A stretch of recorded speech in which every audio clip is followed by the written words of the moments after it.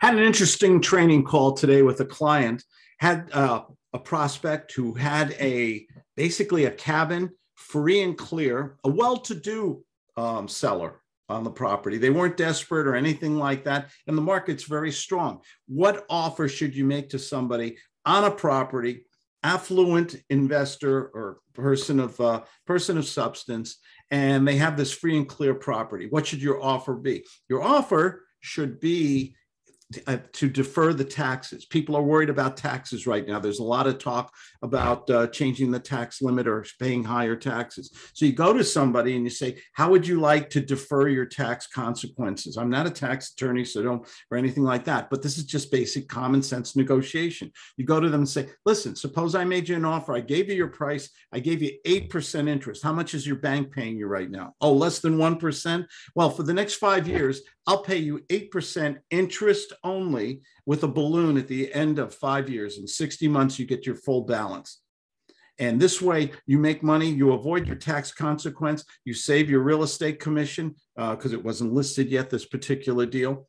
And guess what? That's the kind of offers you make to people. Let them talk them into making money on their money, negotiate interest only, or principal only if you want to work down the amount you owe, or you can even amortize it. These are negotiation strategies to hit people hard and fast and close in one meeting. You've got to have these sources, and you've got to have the negotiation skills. When people say they'll think about it or whatever, say, listen, it's okay to say no to me.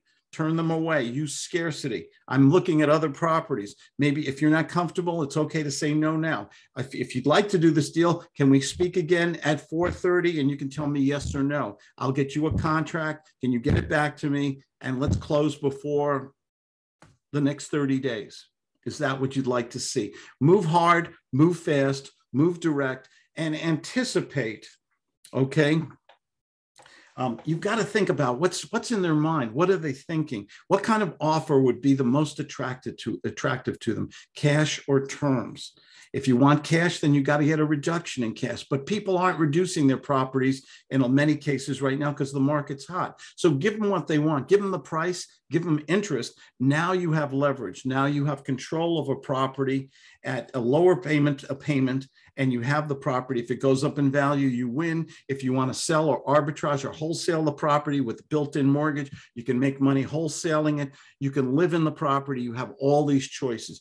Learning the different strategies: lease purchase, subject to, owner finance, arbitrage. These are the strategies combined with the gut sales method that can get you to that wonderful place we call freedom. This is Claude Diamond. Nobody deserves success more than you good people. And go to my webpage, claudediamond.com. I just did a ton of new videos.